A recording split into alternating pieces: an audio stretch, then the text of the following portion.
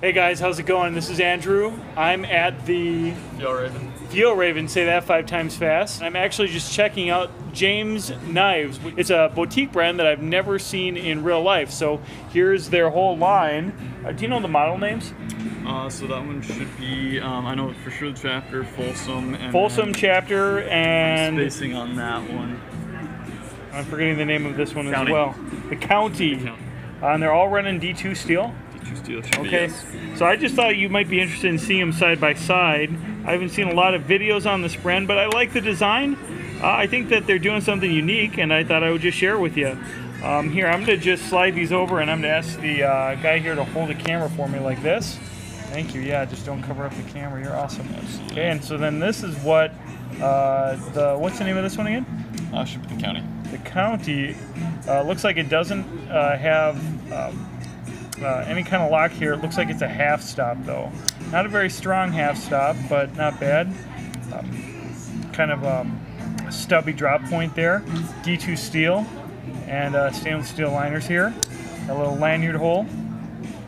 And then this is the chapter. This, is that right? This is a chapter? Yeah, I thought yes. This one is the version with the Damascus steel. And as you can see, it flicks open really nice. This was their first design, and I actually think this is still the one to get. You can tell it's going to break in nicely. As you can see, centering is not perfect, but not bad, and probably something you can play with. It looks like this just has washers. Very clean, modern knife. And then this is the Folsom, their largest version. I'd say this one's maybe the most ubiquitous. It's got wood scales here, and it's got a kind of like a Spidey hole. Not quite as ergonomic, and it does open just fine. Here you can get a look at the liner lock here. Close it back up. And this one does look like it has better centering. So anyway, a real quick video of 3 James knives. Thought you might enjoy it. Hey, 555ers, I'm just getting back, and I thought it might be interesting for me to just give my final thoughts and comments after checking out some of those James brand knives. Basically, they are interesting designs. I like the variety that you get even in just those 3 models. I also, in particular, think that the chapter knife, their original, really is a unique offering on the market. One thing that definitely concerned me and would cause me to probably not want to order one of those lines online was just the obvious quality control issues that I observed when I was taking an initial look at them. I mean, in a store with everything going on, it's if you can notice things like a slip joint having a bad half stop, or a knife not being centered when it's closed, or even, you know, a hole in the full-size James knife not really being the best design.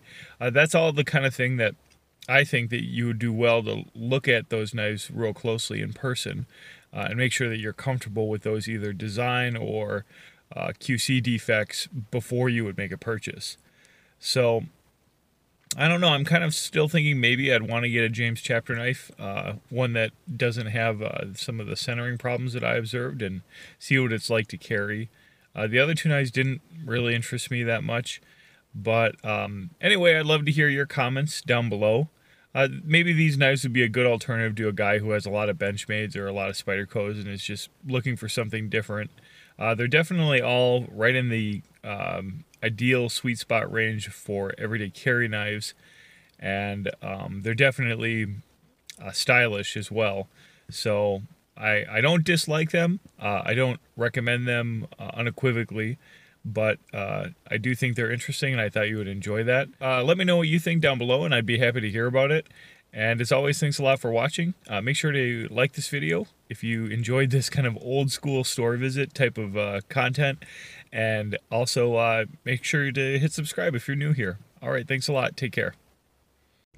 Hey guys, thanks for watching. I'll be working on a whiskey video soon. Let me know if you want to have me review Ardbeg Perpetuum or Highland Park 18 for my next whiskey review, which will come out maybe in the next month or so. Thanks a lot.